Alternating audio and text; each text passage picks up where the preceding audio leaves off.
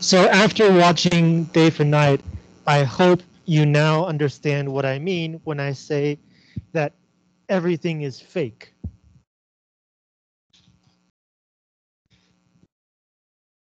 But one type of film that most people don't think about in this way is documentary. Is everything in a documentary real? Does a documentary always have to tell the truth? Another way to think about this question is everything that you see on the news real? Not necessarily, right? Sometimes people get things wrong. Sometimes people lie. Just because it's a documentary doesn't mean it's always true.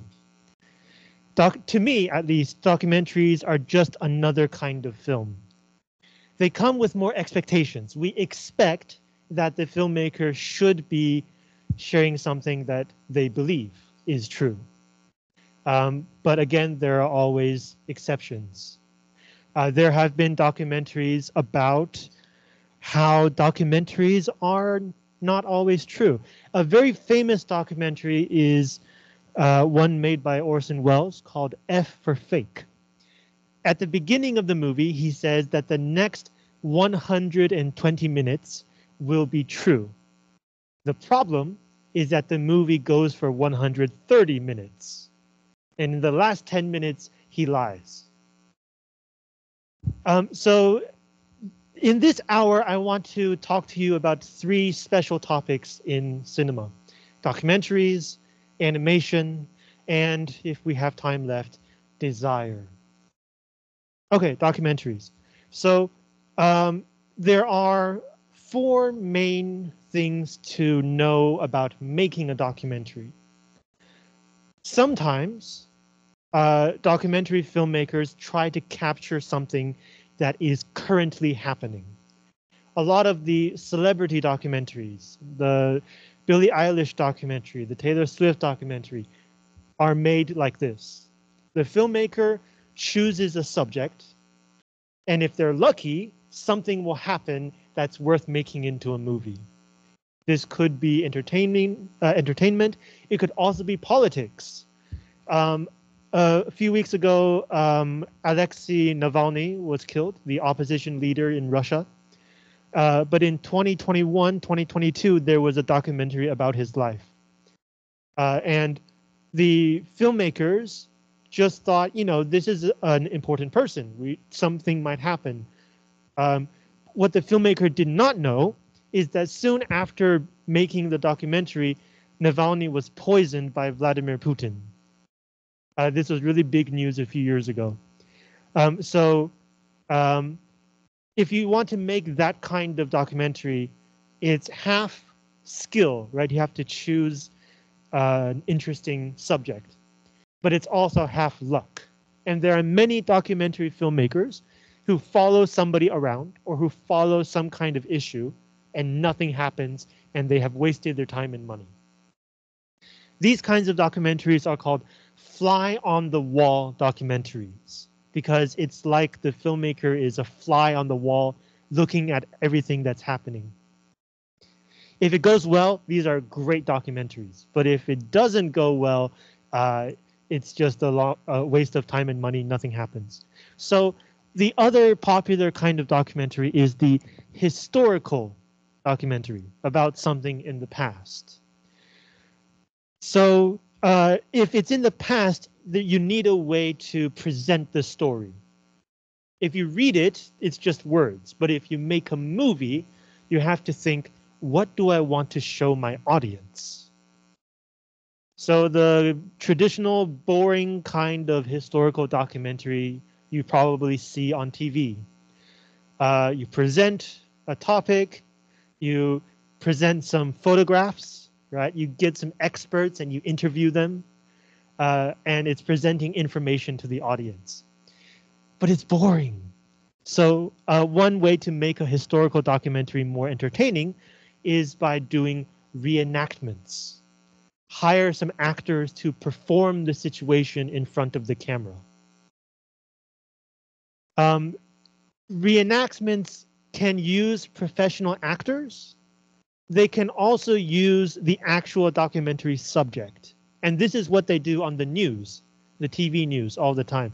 Like if you've seen a news report about like a famous traditional restaurant, they've been open for 500 years, same family, and they make their food in the traditional way. So of course the news will show you how do they make the food. You'll have a shot of like the chef cutting things and then boiling things, right?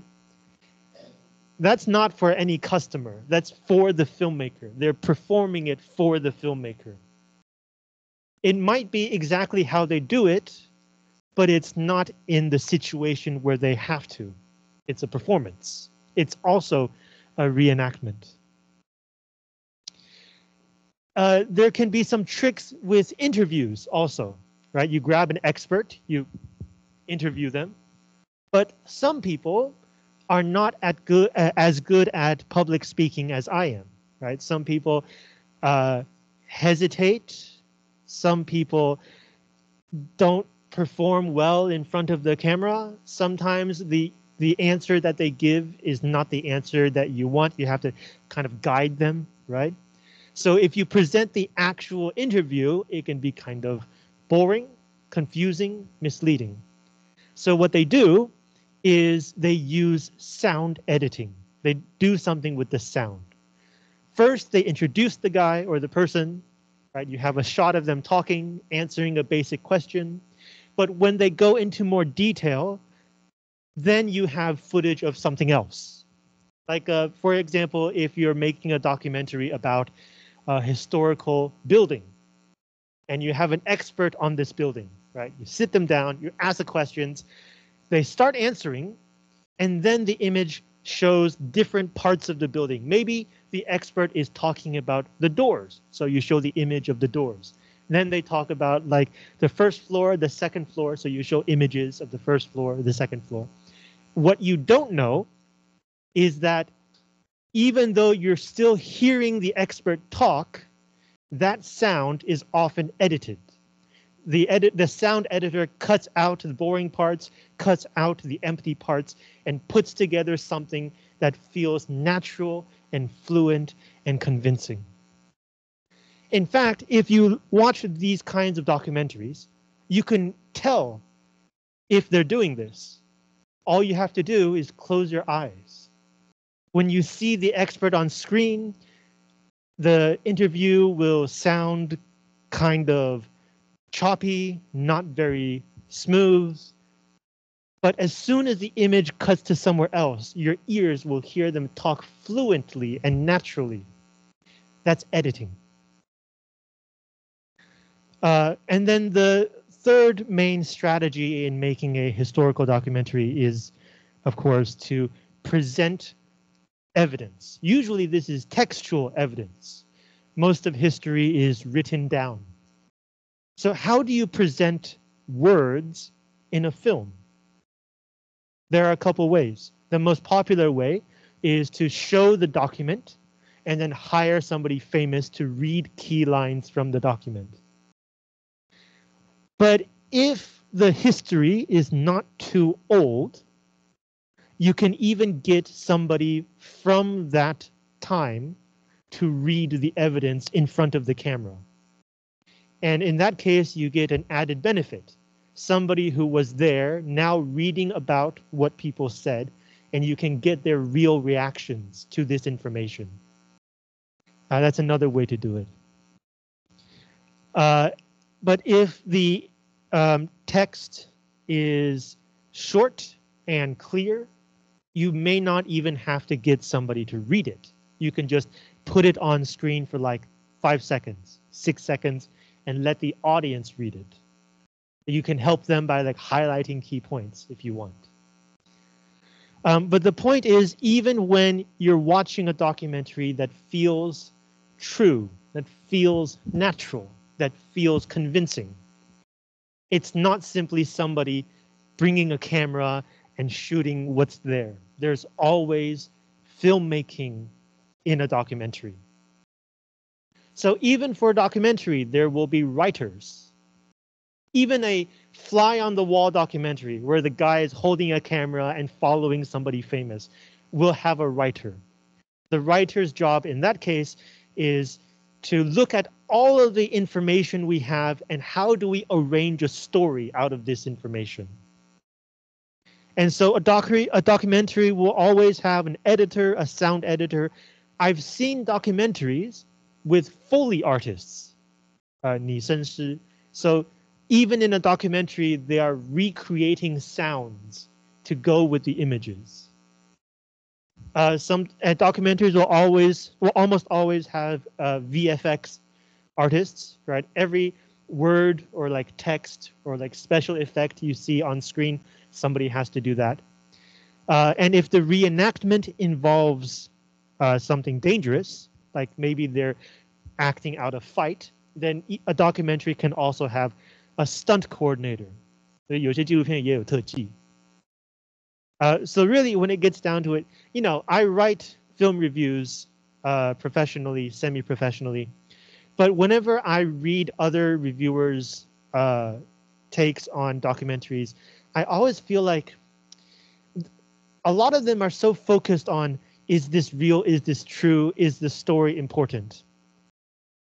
Whereas I feel like even if the story itself is not important, if the filmmakers made a good movie, I still think it's a good documentary.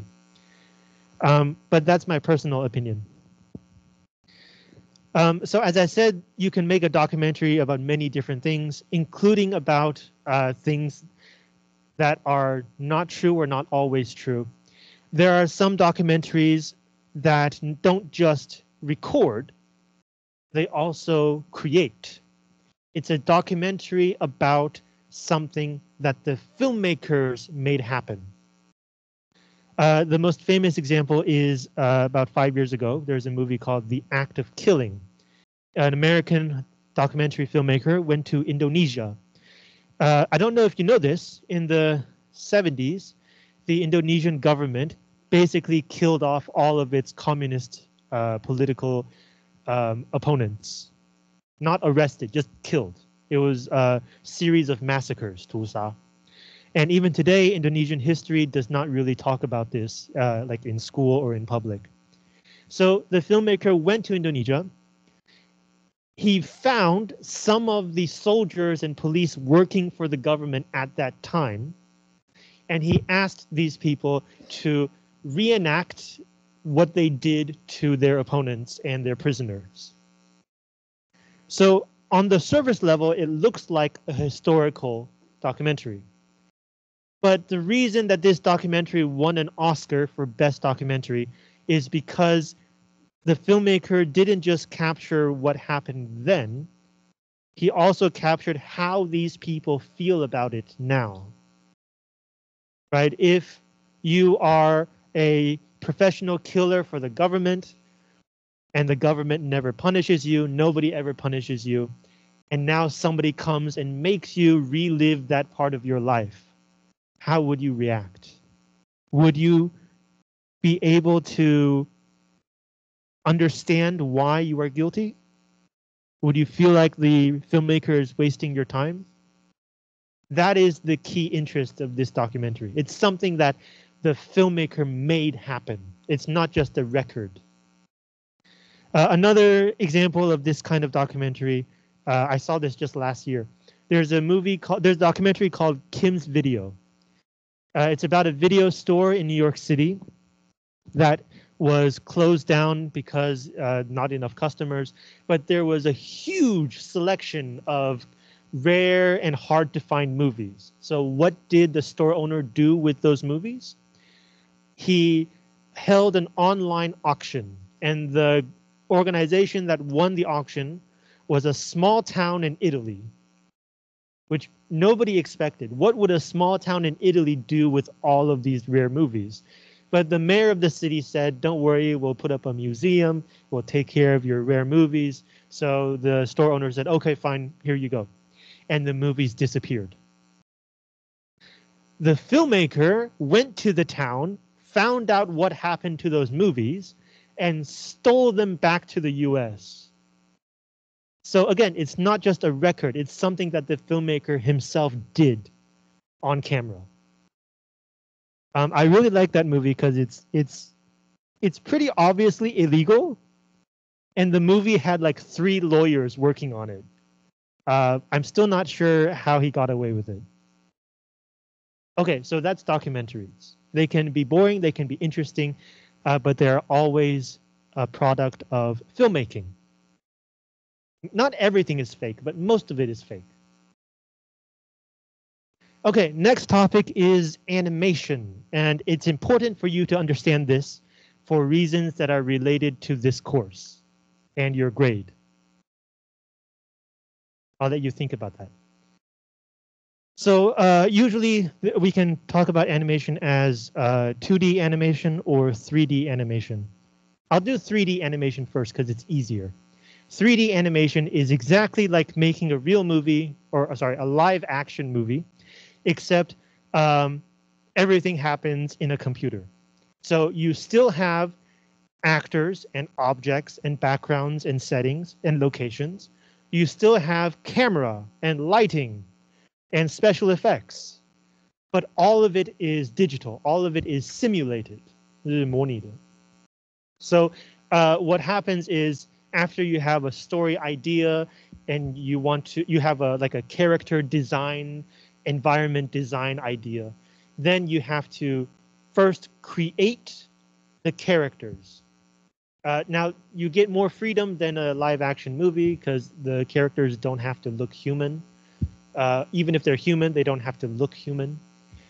So you can decide how you want to create this 3-dimensional character.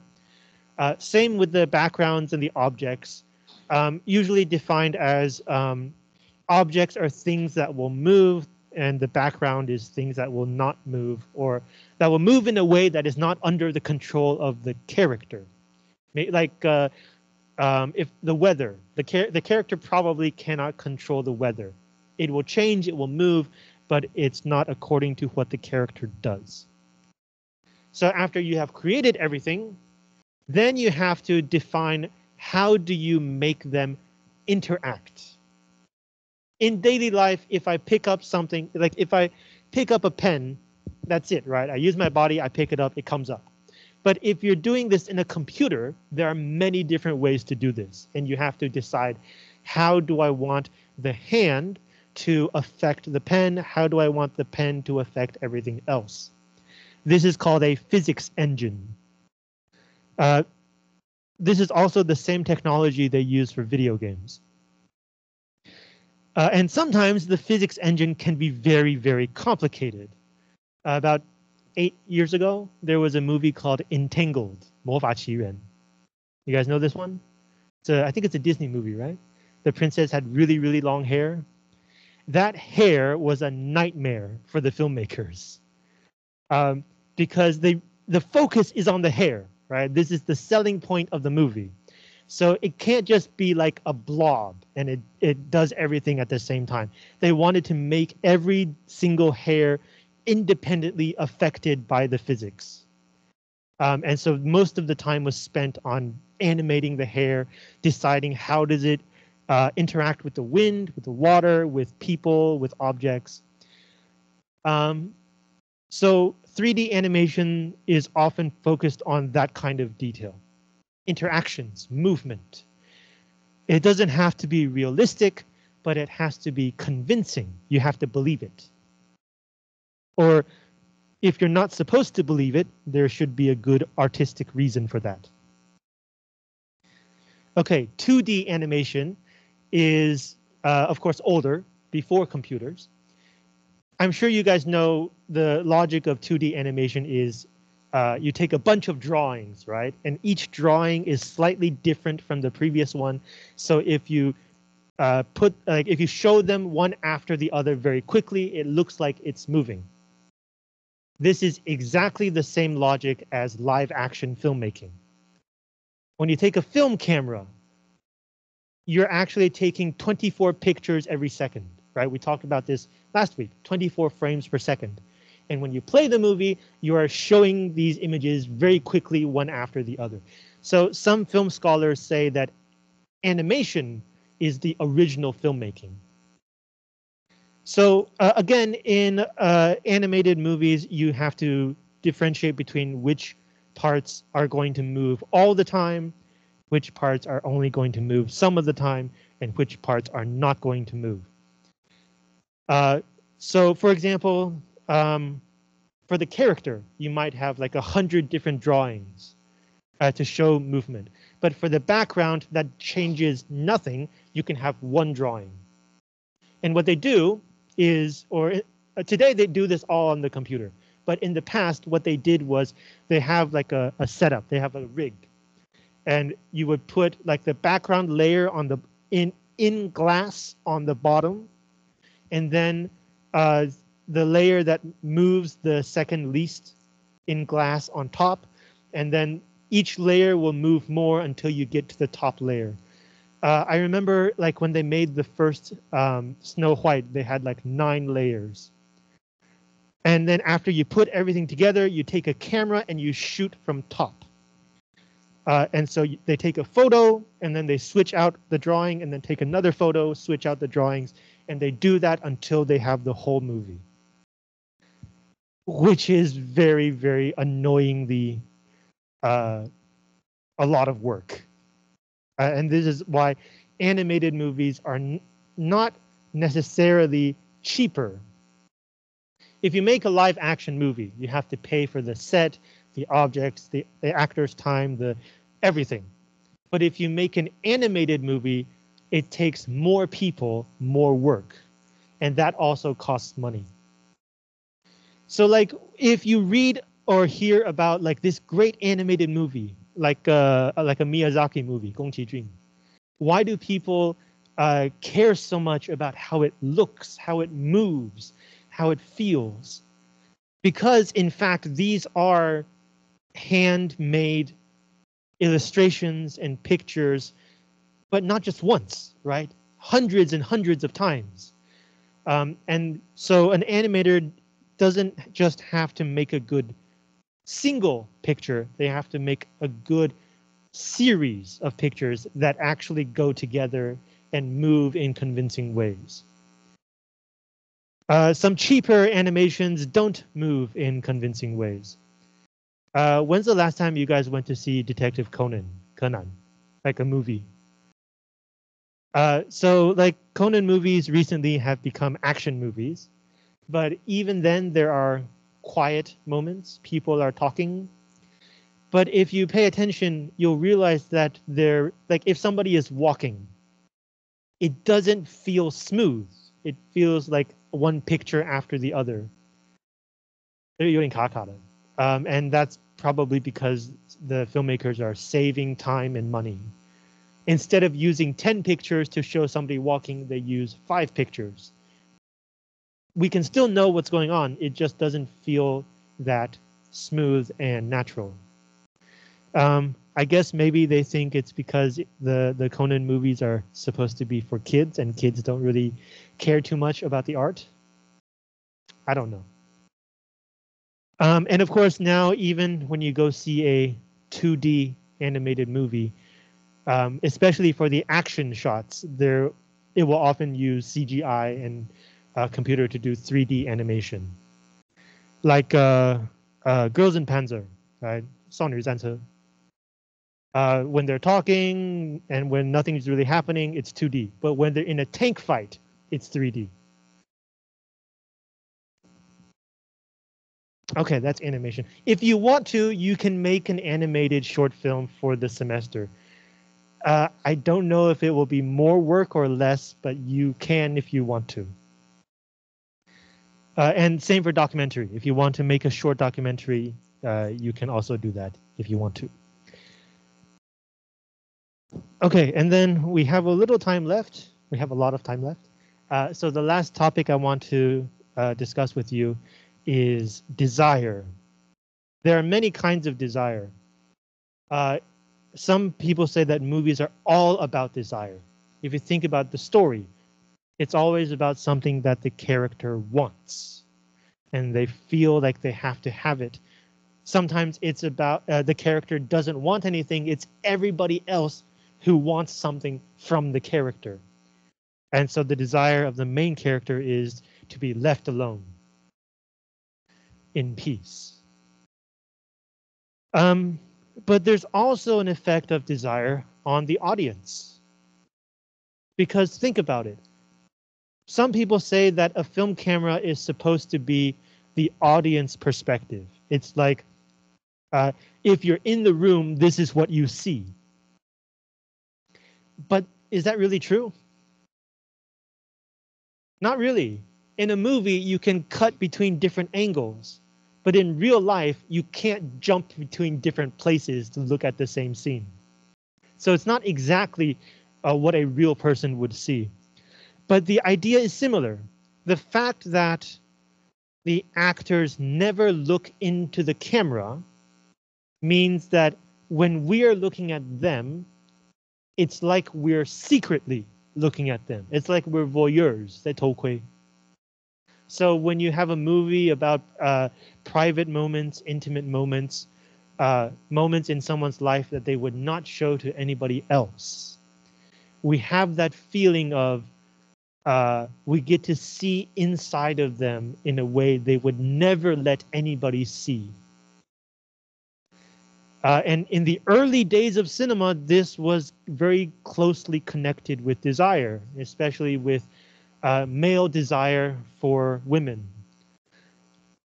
So like in the early days of cinema, you know, back in the late 19th, early 20th centuries, people really cared about wearing proper clothes when they go out.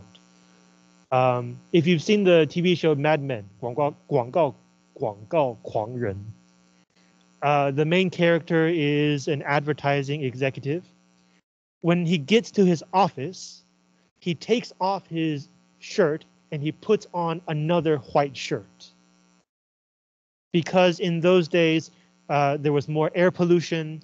And so in order to present a clean shirt that doesn't have like polluted smell, he would keep a brand new shirt in his office.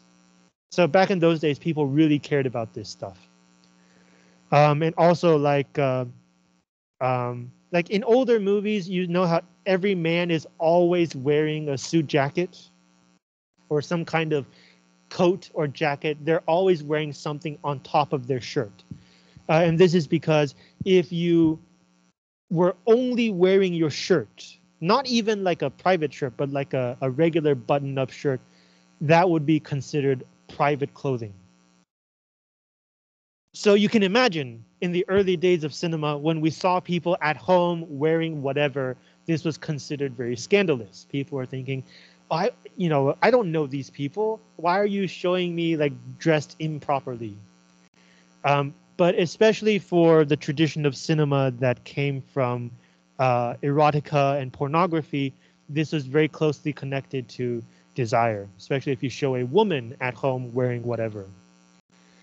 Of course, today's cinema is slightly less sexist, but that history lives on in the images that we see.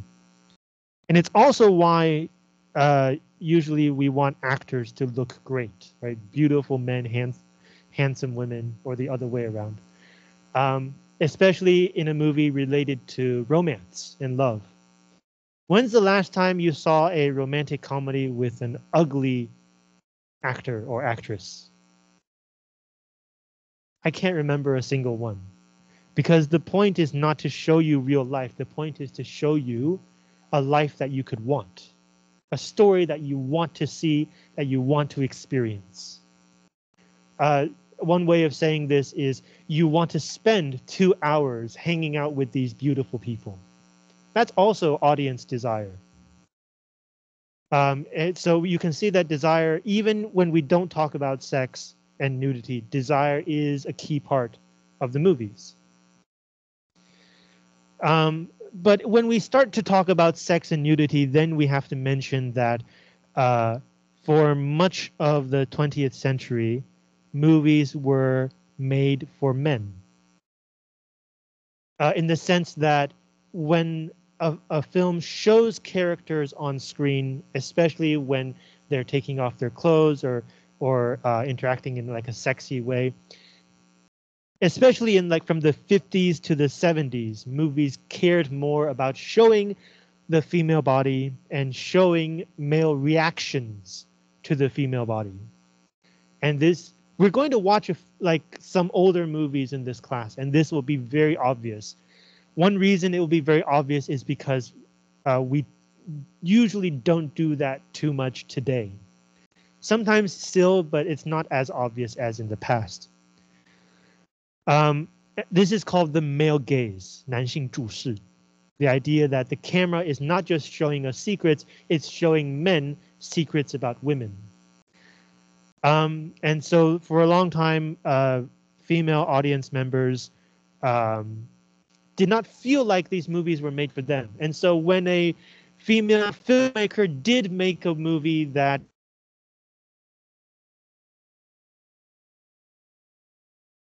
radical, considered new, considered by production studios, maybe it won't make enough money. So like even today, there's a lot of talk about, like this movie is made by a woman, starring women. It's like a female superhero movie or whatever. And the reason people talk about this is because of that movie history. Now, I do have to say, not every movie made by a woman, for women, starring women, is a good movie. That should be obvious. But it is true that especially Hollywood production studios still kind of believe that if you make a movie for women, it will make less money. And this is kind of the same logic with like supporting Taiwanese movies. If you actually go to the theater and watch Taiwanese movies, I mean, some of them are great, but like a lot of them are not. And yet people still like to go pay money to watch them because we feel like it's important to support Taiwanese filmmakers, to show that when you let somebody in Taiwan make a movie, there will be an audience, people will pay money, and that they can continue to make movies. It's a similar logic for like movies for and about women, movies for and about like people who are not white, not men, not straight. But that's changing, and it's been changing a lot in the past 10 to 20 years. So back to the question of desire. Now that the filmmaking world recognizes the importance of desire, not just for straight white men, we're starting to get more and different kinds of relationships on screen, more and different kinds of sex scenes on screen. Kristen Stewart just made a movie called Love Lies Bleeding. It's playing at the Sundance Film Festival that I hear has some really crazy gay.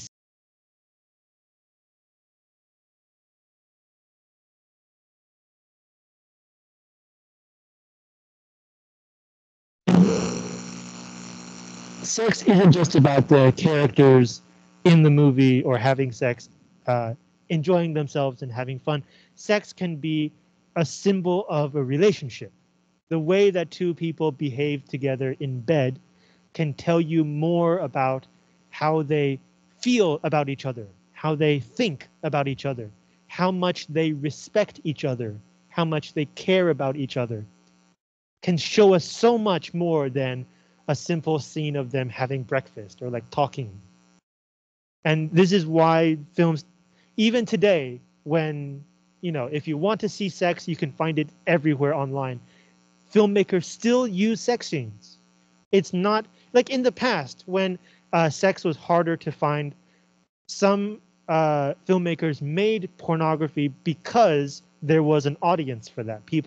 Some people were willing to pay for that. But today you can find that stuff everywhere. So sex scenes have become more about the characters and the story and the symbolism and the feeling. And now not so much about like the excitement for the audience, if that makes sense. So again, the movies that we are going to watch starting from week 4, I have not seen before, but I'm going to assume that we're going to see at least one sex scene, probably. So you can keep these ideas in mind the next time you see characters in a movie having sex. There's a reason, hopefully there's a reason for that to fit into the story, and it's supposed to give us more information about the story and the characters. Unless it's a bad movie. Okay, do you have questions about these three topics? Documentaries, animation, and desire in movies? Okay, so next week we're going to watch a documentary about filmmaking in the digital age. A lot of what we saw today is now done using computers. Not all of it, like some filmmakers still love to do this kind of thing, right? Christopher Nolan famously says, I only use real special effects, which is not true, but most of it is real special effects. So this stuff is still important to know. But today, most people just use computers. So next week, the documentary will be about that change from like real celluloid physical film to everything being done using digital cameras on a computer. And then after watching the documentary next week, I will let you form your small groups. And you can use that time to start talking about what kind of short film you want to make. Okay, see you next week.